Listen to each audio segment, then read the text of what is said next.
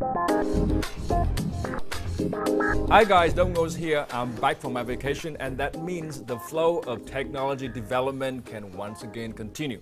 The proof? Well, right here. This is the latest from Belkin, the Linksys EA6900 Smart Wi-Fi router. You know, the thing that connects your broadband modems and brings the internet to the rest of your devices wirelessly and via network cables.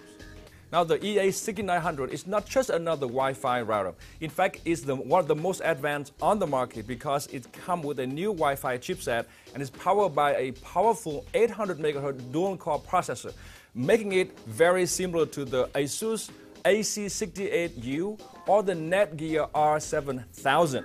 Now, the new router here offers the Wi-Fi speed of up to 1.3 gigabit per second on the 5 GHz frequency band and up to 600 megabit per second on the 2.4 GHz frequency band.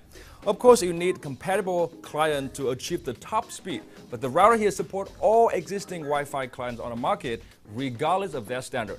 The point is, it's designed to be good for what you have now and also good for what you are going to have in the future. Now, the EA6900 looked very similar to the previous model in the EA series, taking the exact shape of an UFO. Yes, exact. Trust me, I'll prove me wrong. On the front, top rather, it has one big wide status light, and on the back, it has one WAN port and 4 LAN ports. All of them are gigabit, and like all network ports, all of them come with their own port light. Now, if you don't like these lights on the back, you can actually turn them off using the router's web interface. But the other thing is you cannot turn the front white light off. I'm not sure how helpful it is that you can turn up just a few lights, but not all of them. But one thing is for sure, you cannot have a completely dark bedroom with this router. For me, it's a deal breaker during weekends.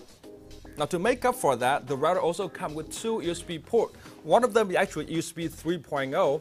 You can use these ports to host a printer or a storage device, such as this purple drive right here. Now, one thing this EA6900 is different from its sibling, it now comes with 3 detachable external antennas. Now, in my testing, this Linksys 6900 offers mixed results. On one hand, at close range, it offers really fast sustained Wi-Fi speed of up to 72 megabytes per second. That's some 600 megabits per second. On the other hand, at longer range, its performance wasn't as impressive.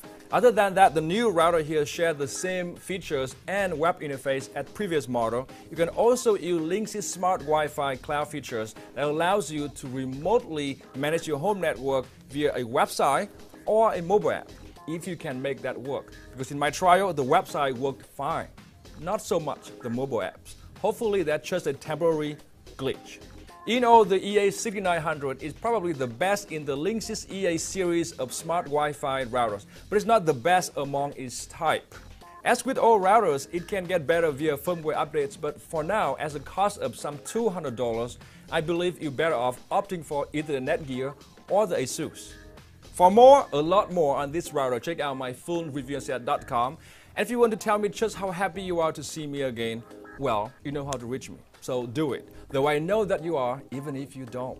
And that's because I'm Donggo, and this has been the first look at the Linksys EA6900 Smart Wi-Fi router from Belkin.